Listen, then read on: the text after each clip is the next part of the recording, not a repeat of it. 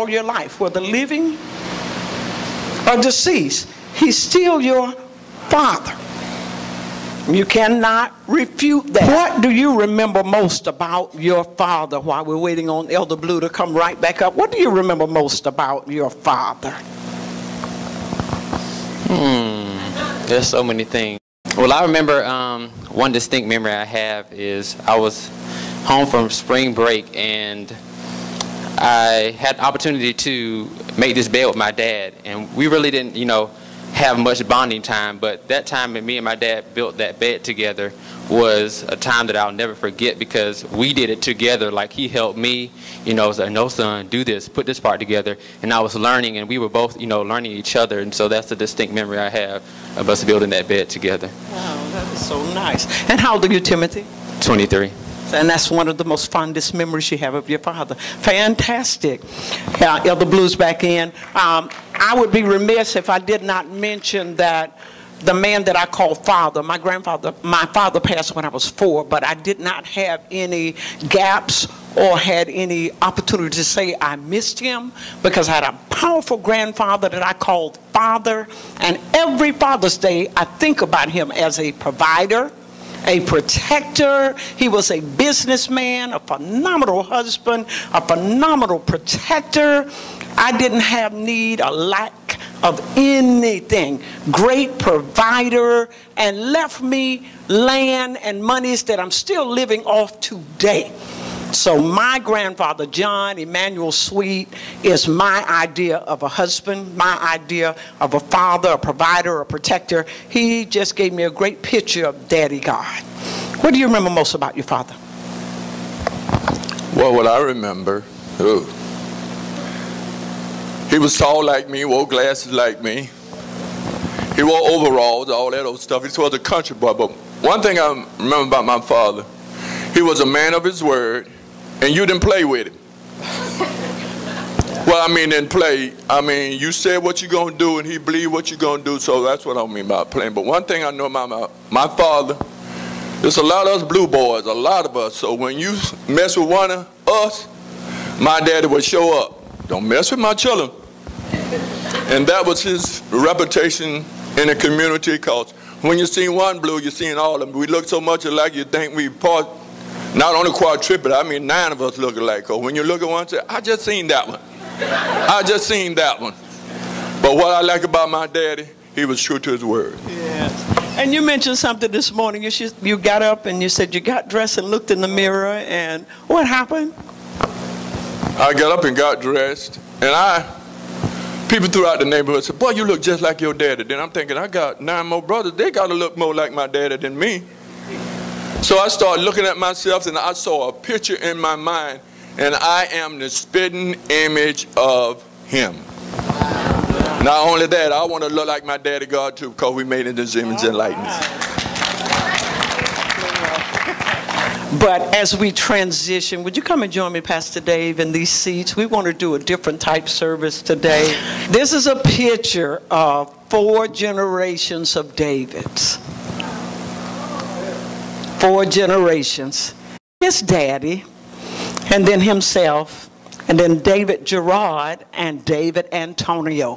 4 generations of Davids. Do you mind sharing with the congregation what you remember about your daddy? You're always talking about your mother. I thought all of yesterday. He's always talking about his mother, but he rarely talks about his father. Inquiry minds want to know, what are your fondest memories about your father and how he impacted your life? The reason I have good credit, the reason I pay people, the reason is because of my dad. Even on his deathbed, he was saying, boy, don't you make sure you pay people back. So it carried over to the point that I don't like debt, and I pay debt off. So that's one of the main things that he did. He was born in the 1800s, so he was not a dad that I could play with and do that kind of thing, but a good father, good loving father, got along with everybody, crazy, joking, that kind of thing. So your comedian side came from your father? I guess so. I guess I borrowed it from him.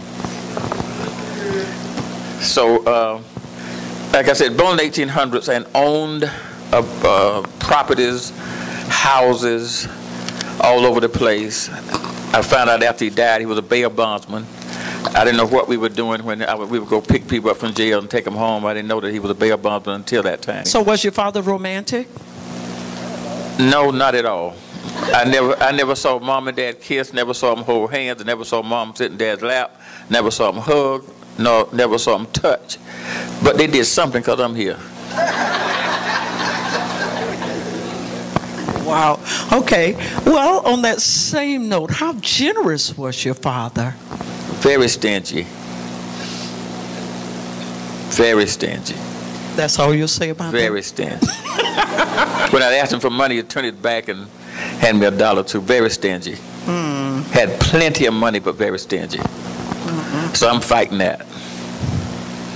So those are generational blessings and generational struggles. Being stingy can be a blessing and could be a curse. The blessing part of it is you're careful how you spend money. You think about what you're spending. You don't just spend because somebody else is spending. But on the good part, I save money. I don't like not saving money. I don't like not storing up money. So we have 401ks. We have money set aside because of the training I got from my dad. He always had a savings account. So did you appreciate that as a child or resent that? I resented it because I had holes in my shoes. And when it rained, my socks got wet. Is that a joke or are you No, serious? that's truth. He was so stingy on that side that he didn't buy things that he should have bought. So I had to get a balance in that area. Wow. No, seriously. Seriously, so how did you overcome that? I overcame it by having a wife that stayed on my nerves and talking in my ear and prophesied in my ear, that calling me stingy and that kind of thing. I had a wife that helped push me out of it. And what really broke me from it was we would be in church and people would do offerings and I would get a headache because they were asking for my $1.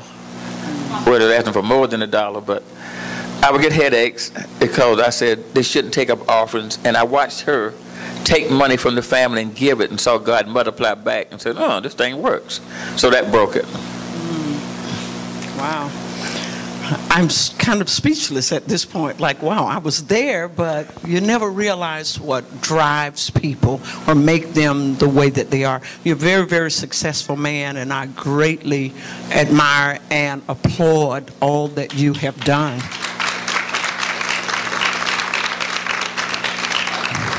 I was looking at Terry because Terry's 2 weeks ago when we showed the videos of all the places we moved, he said, boy, you were poor. And I thought about it after he said that, and he was right. We moved to so many places. We were preaching prosperity, preaching the gospel, had food stamps, staying in a place that was $25 a month, and still didn't hardly have any money. And the man that we were working for paid me $100 a week and wanted part of that back in offerings. So had it not been for the Lord on our side, wow. But in 1987, it broke. The mindset changed and things broke and things began to spring up when it looked like, I don't know what we're going to do. We'll never have anything. In 1987, everything turned. And it's been that way since. It's been up, up, up, up. And we've never been broke another day in our lives. Going down memory lane, I think, or this is my opinion, and you can tag in on that. I think the lack of faith had a lot to do with that. The reason we're not fighting people that have to receive government assistance temporarily, or government housing temporarily, as long as you are not building a fence around it and making it your permanent station, your permanent place. We were on food stamps because of the lack of faith, just not believing God. And one day I went in and said to him, I will not be going back down there and spoken to that way. I will not be disrespected quite often, and the kind of things that, how people treat you. I'm educated. I don't have to tolerate this. And just once we cut that apron string and decided we're going to trust God and line our finances up and do the right thing, God started moving in our favor. Would you agree with that or disagree with that? I agree with that because the thing about, I read a scripture when I was in the doctor's office that dealt with being a poor person, and how it influences your life to the point that you hoard things. You have a fear of running out. So the fear of running out made me hold on to things that I shouldn't have held on to. It kept me from being blessed. And during the food stamp time, it was so, I never went, she went, and I was enjoying those shrimp and all that stuff we got with those food stamps. And I got so, that? He never went. I got so upset when she said she was not going back. I said, go back one more time. I really did, because I was enjoying the handout, knowing deep down inside we had no business trusting the government and being in that particular place. So after turning data loose and beginning to say, okay, God, let me see you do what you said you can do, then we saw the difference. But I read a scripture in the doctor's office that talked in Proverbs that said, a king that's a poor man caused the earth to quake. It's the reason Moses had to be trained in Pharaoh's house rather than in Egypt, because in Egypt he would have been a poor man trying to deliver people. So the whole different mindset when you have something helps you to be delivered on the inside so you can help deliver people externally. So being poor, I preached a lot of things. I mean, I made a lot of mistakes, a lot of crazy errors, because you preach according to how you feel. So some messages were, this is how I feel, so I think the other people feel that way. So a lot of it was not God, it was flesh, because of where I was and where I lived and the mindset that I had. Let's go down memory lane for a few minutes. Oh, God. I think this is so wonderful. I spent an entire day going through our photo album. I just dated myself going through our photo album. And we'll go to our first outfit together, our first Easter together. That's 3 months of dating. The airman, the veteran, he was stationed at Tyndall Air Force Base, and showing you the type man he was, he decided for our first Easter he would have us outfits made alike. So he purchased the top. We actually had jackets. I have other pictures. We have jackets to match those pants set that we had made just alike. That was the one of many things that he decided to have made to redress me. That's dating 1977 March. And moving right along from dating, oh, there is the airman. Come on, guys, you need to stand and salute the armed forces. Air Force, he served at Tyndall working in assignments and never received an assignment. There's something fishy about that. I wanted to travel and see the world. He worked in assignments. No, I received an assignment, and when I did, they said, we're going to send you to Germany, and it will be 18 months before your wife can get there. And during that time, she was crazy. She said, if you go a year and a half, I'm going to date somebody while you're gone. What's crazy about that? She said, I'm going to date somebody, so I got out. I see I don't have no help in here. All right, moving right along. The next picture, oh, well, he actually impregnated me. The next picture is a picture of me pregnant. But I'm fine with you not showing that. I'm good.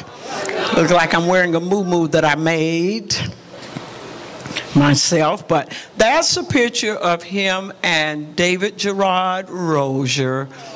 Gerard was just a month old.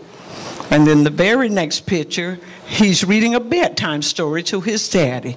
Puts his daddy off to sleep. That's when his father learned how to read all those different books, from Gerard reading to his daddy.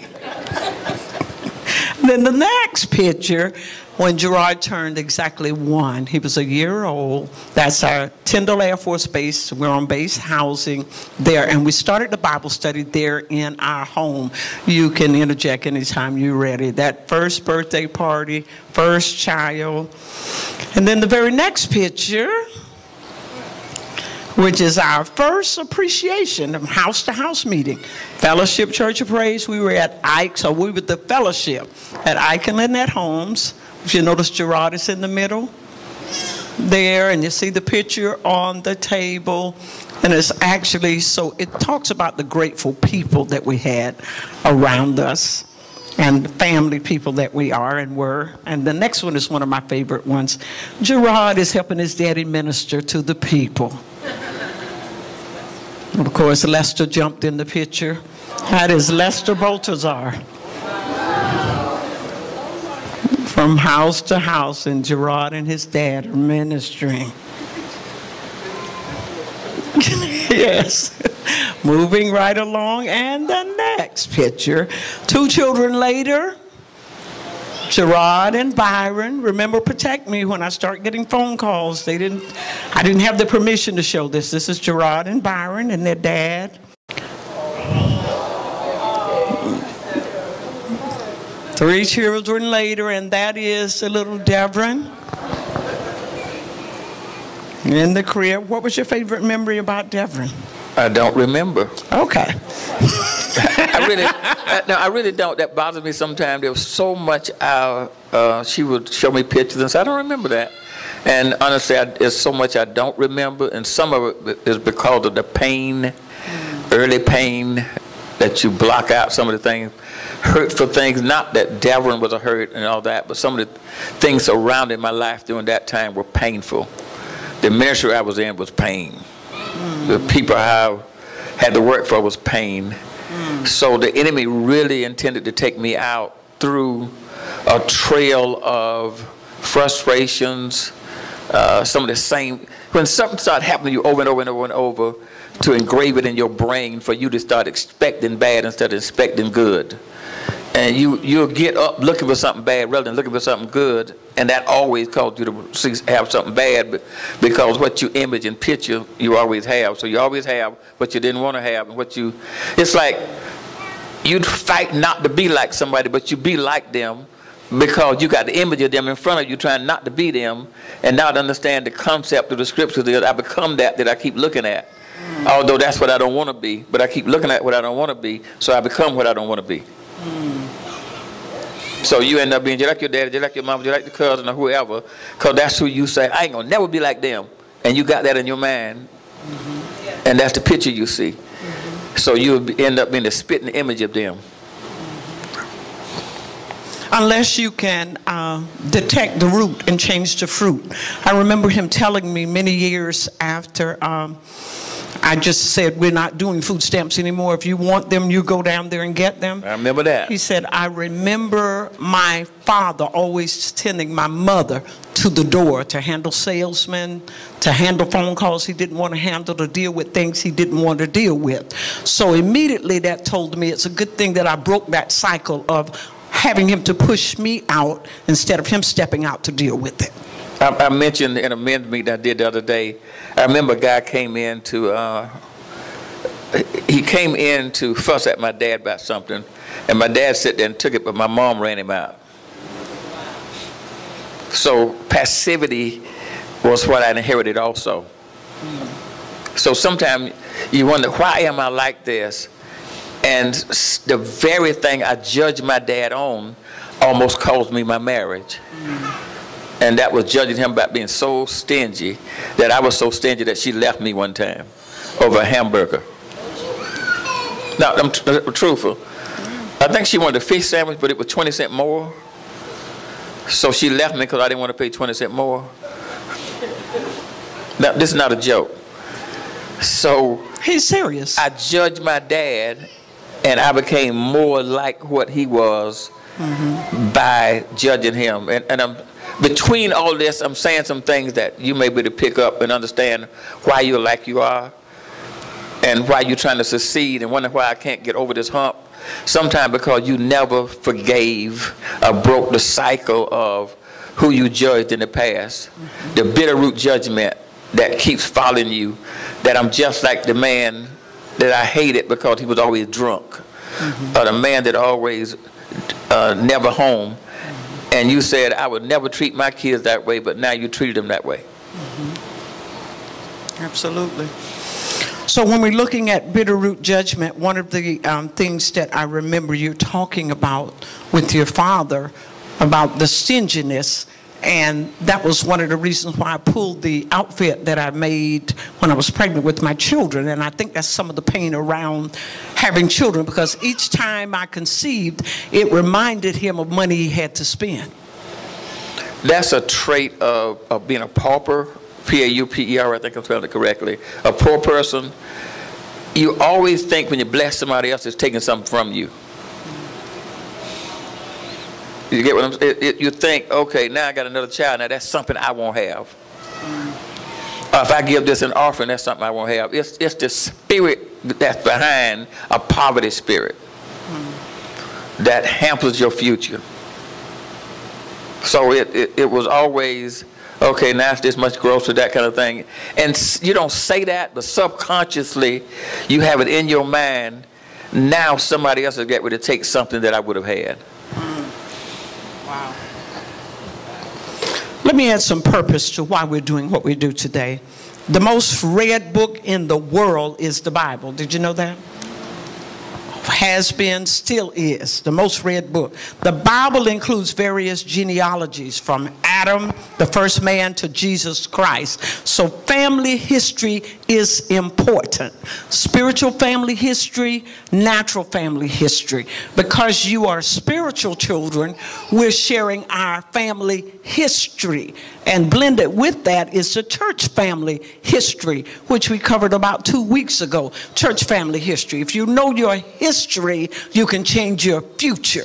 If you know what made you the way you are, then you can change it.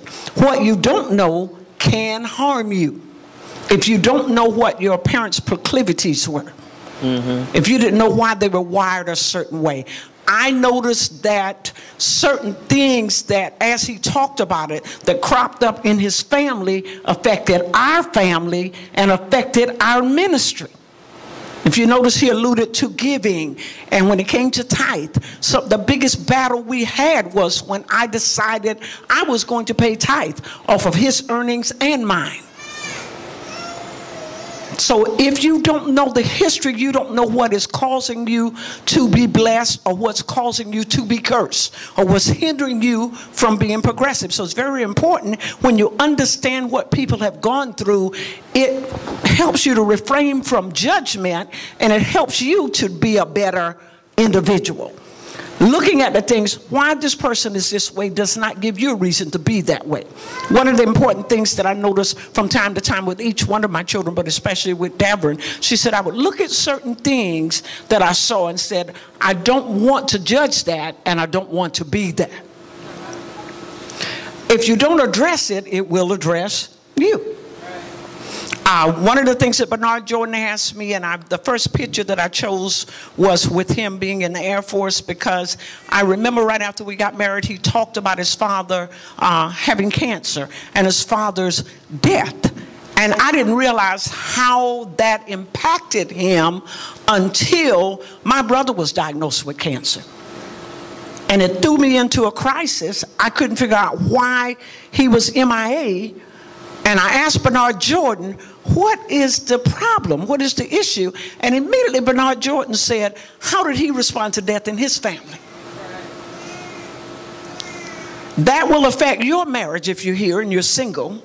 If you're married, that will affect your children, unborn children. You need to know how people responded under certain conditions. Do you mind sharing that, the response, how that affected you with your father and the passing of your father? I remember he had cancer, and it went all the way up to, they thought he had tuberculosis or whatever. They had a tent. And backing up, I remember him sleeping in the room next to him, and he was groaning so at night that I couldn't sleep. So it was gotten to the point to say, God, just go ahead and take him, because I can't take that. But then when he went to the hospital, I think I went once because I couldn't stand to see him that way. So yeah, it was devastating. And then when your brother died, it's just still hard for me to go to the hospital and see people when it looked like they're dying. It throws me back to Wow, and that's really bad. As a pastor that's supposed to be going to pray for people, but sometimes you never know what affects your life from the very beginning. Whatever happened to you early that you don't get over will still hold on to you. So there'll be, I mean, somebody was talking to the other day, it's just, death can be something else. When you, I was just talking to a cousin, she said, I sit there and I saw my husband take his last breath, and then I went down and saw my brother take his last breath. So she's devastated that I saw 2 people die. You just be surprised at how your past can affect you, especially when it comes to death. So the fight is on how to fight these memories, how to fight painful memories. One of the things that we have to learn as a church is how to get healed from memories that are not good. How do I remember it and not have the pain of it? Right. So it's good to look it up, to Google it, and when you're Googling, be careful that you don't pull the wrong stuff up, but find out what makes you visualize what you visualize. What makes you have images of what you have images of. Yesterday, a bad thought hit my mind, and I heard immediately, say something out loud to create a different image. And I said, wow, and I did it. You hear what I just said? The bad thought hit me, and that thought painted the image quickly. Immediately, I said something positive out loud. I'm in the room by myself, in my den. I said something out loud. It painted another image, which covered that image. Now I see good and don't see the bad that came to my mind. So how did you get closure with the loss of your father before, many, many years later, having to deal with the death of your mom? For years, you don't get closure when you don't have teaching like that. We were in a ministry that didn't talk about things like this. So he died in 1972 probably. And you don't get closure when you don't know how to get closure. Just over the years and reading and learning how to reframe things. So reframing has been very important in my life. How do I reframe that? How do I make this a blessing rather than something that's harmful and hurtful?